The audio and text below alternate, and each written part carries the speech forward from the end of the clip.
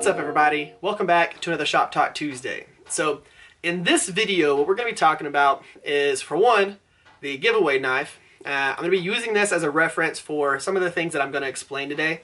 Now we're not going to be grinding in the bevels for this knife because I need to use it to show you all what I'm talking about whenever I'm talking about things like ricasso, plunge lines, finger choil, all of those different things. I'm going to be giving you all some of the rundown on decisions that I make in my knife designing / making process, and you know, break it down a little bit and tell you why I do the things that I do. So what we're going to end up doing is I'm going to point you down at the mat here. We're going to give you a little close-up of this, and I'm going to start explaining some of those things so that y'all kind of can wrap your head around how Eric Rivers designs knives that he makes, and in particular some of the stuff that I'm going to be doing to this one. So let's jump down here, let's check it out. So I've got a few reference things here that I'm going to talk about as well during this, but we're going to start off by talking about the handle because I'm primarily going to be focused on this area, but I need to talk about this to get into this. So you'll see that I already have some lines drawn on here. When it comes to me deciding how I'm going to, design my handle, where it's going to end, all those things, I'm going to get into more depth whenever we actually get to the handle making process.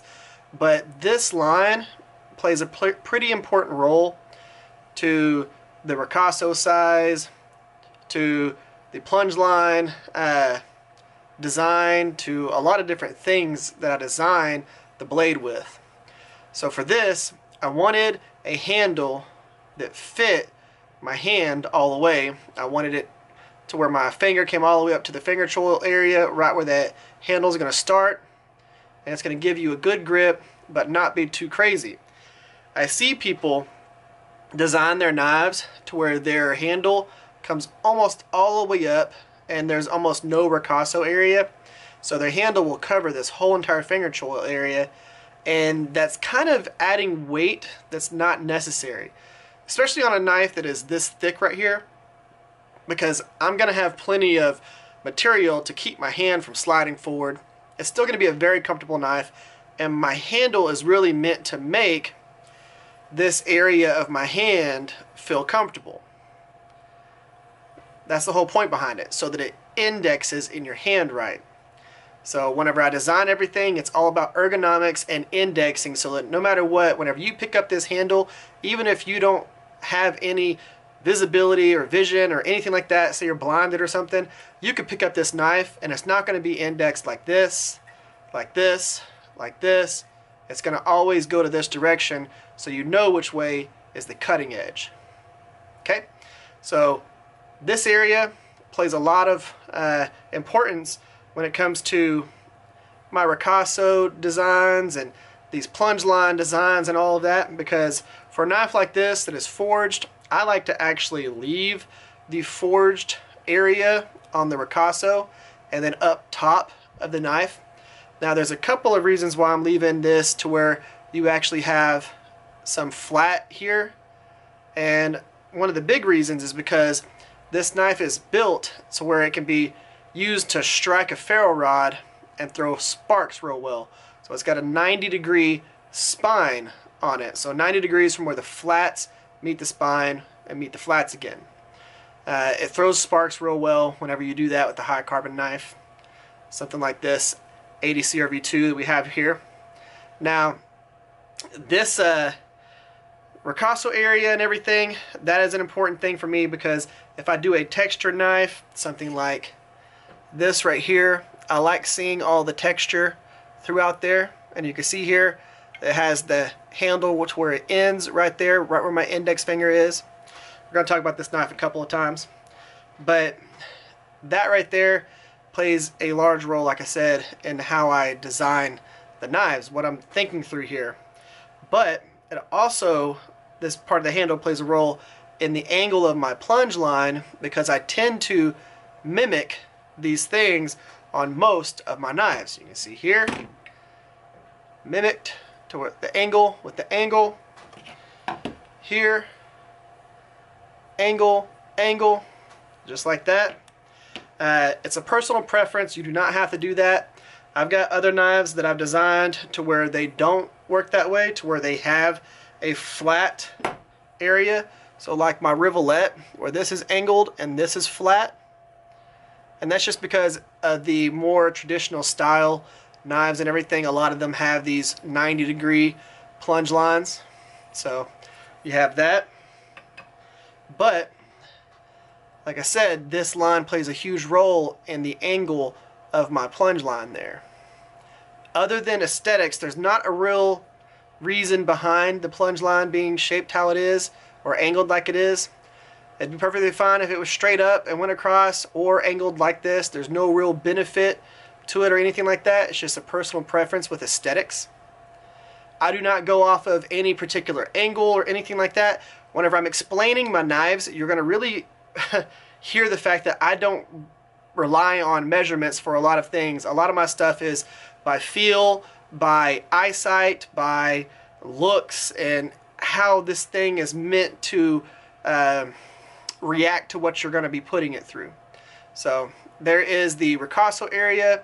The size of this is really changed depending on if I want texture here or not. Some of my ricassos are a lot smaller than this. Not many of them are larger. This is one of the larger ricassos that I do.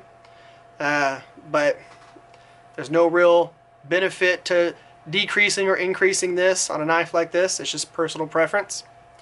Now, when it gets to the bevels and the height in which I decide to do my bevels, a lot of that is based on a couple of things. One being the design that I've put into it. So if I've done something like this where I have textured it, of course I want to show off that texture, so I'm going to have a little bit more flats than some of the other knives. But on knives that are going to be used for, you know, chef's knives and things like that, I'll typically bring those bevels all the way up and have a full flat grind as opposed to part of the way up.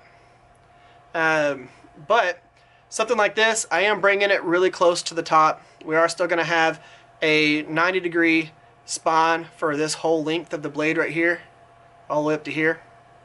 But I am going to bring the bevels up pretty high because I want this blade to lose some of its weight. That's one of the reasons why I have a distal taper going through the blade, because I want to lose a lot of the weight in this right here. We've got a kind of a thick spine, but I am going to be drilling holes to lighten the handle. We're going to be taking a lot of material off to lighten the blade so that this becomes more of a wieldable knife that doesn't weigh down your pack.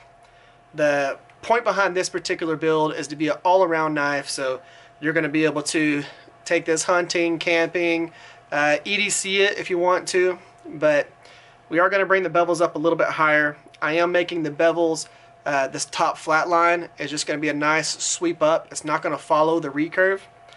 You can see something like this right here where these flats follow this recurve. It drops down, it's larger right here than it is back here. I'm not going to do that. I'm going to make it to where it just has a nice sweep up, so you got a nice big bevel going out throughout here. So if you need to skin with this, you can.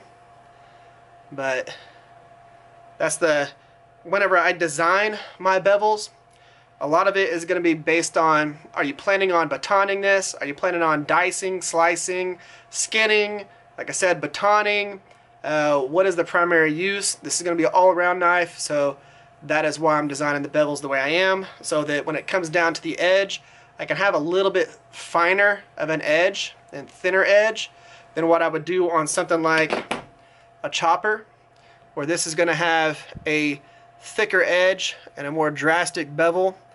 You know, this is 1/4 of an inch thick, but this is meant to be a chopper. It's got more of an edge geometry of something like a hatchet. Even though it still slices real easily, it is built to be, like I said, a chopper and not so much a slicer.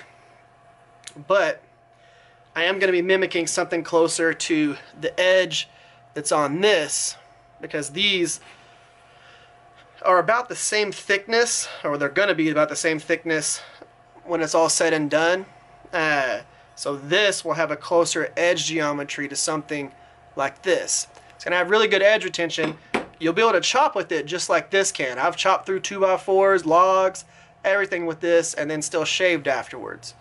But it's going to have more of the edge geometry like this, which is a little bit thinner. You know, you can have a nice thinner chopper like this without having to go with something as thick as like this 1/4 inch one right here. So it'll have a thinner edge geometry, but still something that can withstand chopping and batoning if necessary. But I want the person, if they want to be able to skin with this, they can. So I want it to have a little bit more finer of an edge, but still have real good edge retention. So the bevels play a big part in that, because if you have a crazy steep bevel, something like a Scandi grind, it's going to end up making it to where your edge geometry can only be one way. So I don't want that. I'm going to do a higher bevel, a little bit thinner of an edge, and the edge geometry is going to be a little bit different here versus here versus here.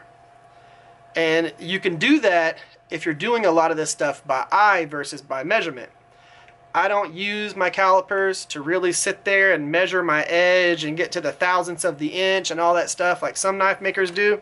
A lot of my stuff is based on what I've done in the past, what makes sense, and stuff like this, where the edge geometry is different here on this blade than it is here and than it is here, so that it has a little bit thicker of an edge to stab through things and pierce. It's got a little bit of a different edge here for chopping. It's got a little bit of a finer edge here for cutting ropes, slicing, doing things like that. I like the recurves as something that you're going to carry every day, because if you need to cut a hose or a rope, this recurve indexes everything to the center of it and lets you slice through, so you're not trying to find that area and slice through it. All you got to do is just get there, boom, slice it, pop it, do whatever you got to do. You can do that, and it will lock in with that recurve right there. And then we'll have a little bit broader of a belly so that you can skin and do things like that. Nice broader tip just in case you got a puncture or stab or defend, so that you're not having to worry about bending your tip, deforming your tip, or breaking your tip off. You know? So that's bevels and what I think through whenever I'm doing that, and how I thought through with this right here, plus a little bit on edge geometry. Now, whenever I am doing edges on stuff like this, and I'm thinking about the edge geometry, it is based on, again, my history with knives and what I've seen that works and what I've seen that has not worked with both EDCs, with skinners, with choppers, with slicers, with, you know, hunting and camping knives and all of that. Just making sure that you have a nice consistent knife. Now, you do not have to have some thick knife for a camp knife or an EDC or a hunting knife. You can go down to something that's 1/8 of an inch thick. There are plenty of knives out there. Like I use a Rat 3. It's got a thinner spine to it, but I've used it to baton through wood and everything like that. It's worked well. But for me with this one, I had a particular thought in mind with how I wanted to do that distal taper all the way through to the tip. So I made the handle a little bit wider, and then I am going to lighten that handle up. But again, sorry, back to edge geometry. So whenever I'm thinking through something like this knife right here, again, I want to have something similar to this knife right here for an all-around knife that can withstand a lot of different abuses. But that is the point behind here. And again, I'm not measuring anything. It's going to be, I am going to find the center line so I know how far to not go past, so that I don't cross over and make my blade, my cutting edge, a little bit too far to the left or the right. I don't use that center line as what I plan on going to or what I'm going to grind to. I'm going to use that center line to make sure that I don't grind past or past as I'm doing it. But a lot of my geometry comes from me looking at it, going, okay, maybe I need to pull this in a little bit more here, or I need to move this one out a little bit more here, or thin this out a little bit more as I'm going through, and I'm starting to see how the blade is turning out. That's where I start deciding on a lot of my different edge geometries and the thickness of where my bevels are going to come to before I do my secondary bevel. So it's, you know, kind of interesting how that works out. Now, I do want to mention one thing. When I'm talking about bevels. So primary bevel is this broad one right here, the larger one. Secondary bevel is that little shiny edge that you see right there. There's going to be some blades that are going to have no secondary bevel, like my chef's knives and stuff like that. But for a lot of these, they have a secondary bevel. A lot of them will have a sharpening choil. And the big point behind that is I want people to be able to field sharpen those. You can field sharpen a chef's knife, but it's not going to have real good edge retention with chopping and, you know, cutting wood and stuff like that. But on a lot of my knives that are like this, they're going to have a secondary bevel, and that way you're not worried about messing it up if you got to sharpen it on a sharpening stone or something cheap while you're out and about. You're not worried about screwing up that edge geometry. So a little bit more forgiving.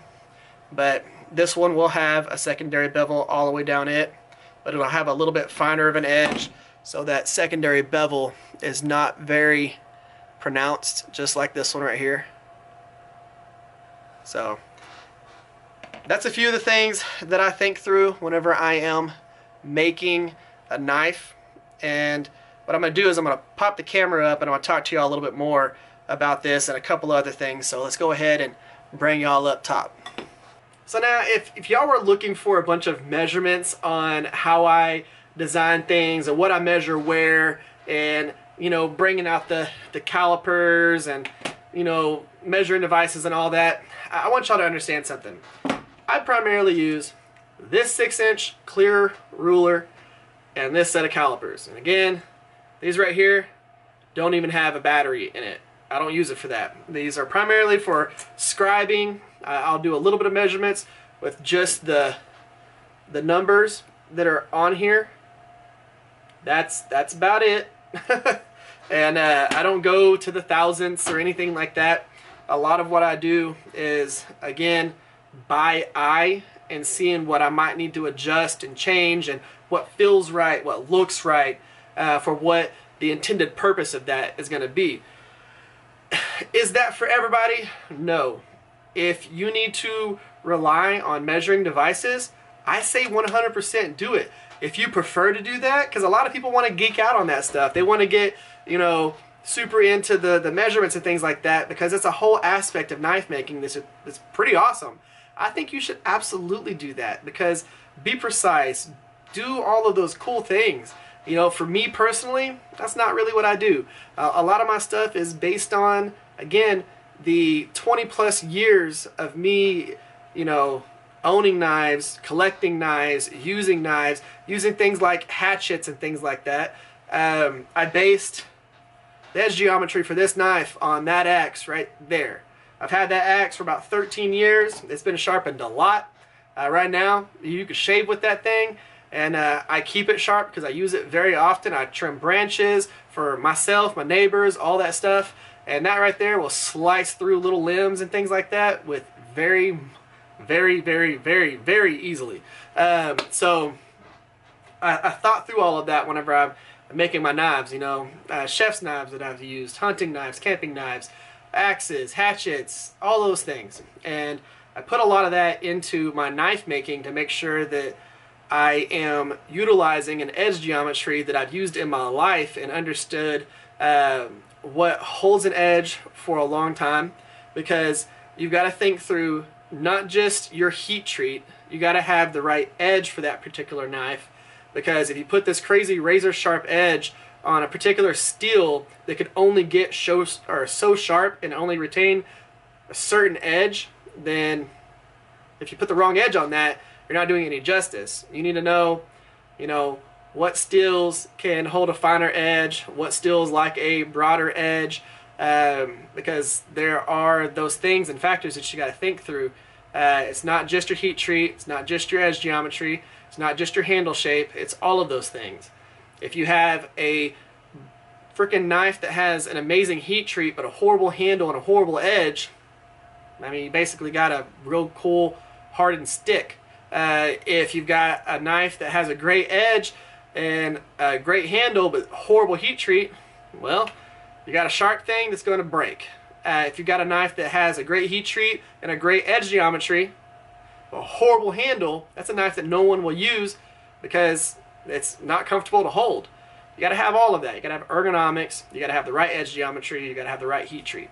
So it's a process to think through, but until you go through and do all the heat treats, I've got a whole stack of steel over here of knives that I've heat treated, snapped, of pieces of steel that I've heat treated and snapped, that I've sacrificed because I wanted to make sure heat treats were right, grain structures were right, all of those things, because again, if you sacrifice one of those steps because you think it's alright, that's horrible. You know, if you're going to put your name on something, especially something that might last longer than you, that's what your life's based on. Whenever they see that thing, oh yeah, so-and-so made that. Wow. You want them to go, so-and-so made that, and it's amazing. So-and-so made that, and you should own one of those. You have to own one of those. Those things last forever. That's what I go for whenever I make my knives. But it's all about making sure you do the whole process and not just one part of the process.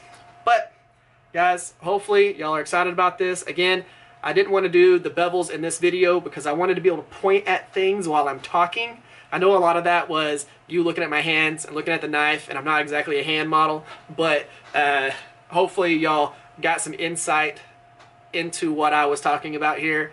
On the next video, so next week, Shop Talk Tuesday, we'll go ahead and grind in the bevels so that y'all can actually see the belt progression that I do. We'll talk about, you know, flat platens. We'll talk about, you know, contact wheels and things like that when we do that video. But guys, be on the lookout for the next one.